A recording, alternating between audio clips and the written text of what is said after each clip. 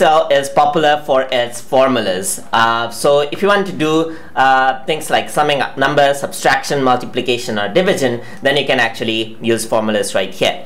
So let's say you want to do a quick calculation and you want to enter a basic formula for calculation. Simply press equals, and let's say I want to add 10 plus 10. So I can simply add 10 plus 10 right here. So equals to 10 plus 10, press enter. There you go. That's 20 right there.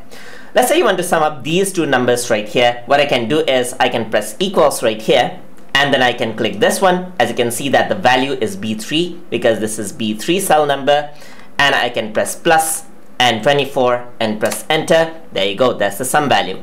And if you were to make changes over here, and you can see that this automatically changes there as well. Another way to use it is by pressing the arrow key. So I can press equals to right here, and if I were to press up and up, there you go, it actually selects the cell. And since this is subtraction, I want to press minus and press the down arrow. Just select it with the arrows, press enter. There you go, that's the subtraction value.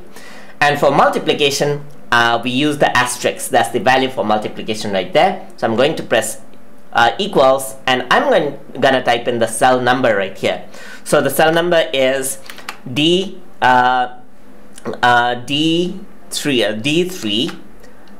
there you go, D3, that is highlighted, and I'm going to press asterisk right here, and I'm going to say D4, so D4 right there, and press enter. There you go, that's the multiplication. For division is simply this divide, that's the backslash key right there, and that stands for division.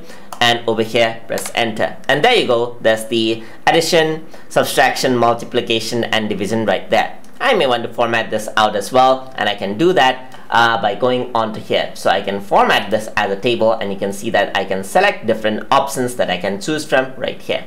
So I can press OK. There you go, that's the format right here. So I can simply choose the preset right here for easy formatting. We're going to go on details of formatting later. So for this, I'm going to choose heading right here, and then for this I'm going to choose something like a value right here. So this is gonna be, this is not a heading, this is simply a value, and this is the total right here. So I'm going to go over here and click on total, and there you go, that's a nicely designed formula right there. So you make any changes right here, just like this. So you want to do something like this, and there you go, the value actually changes.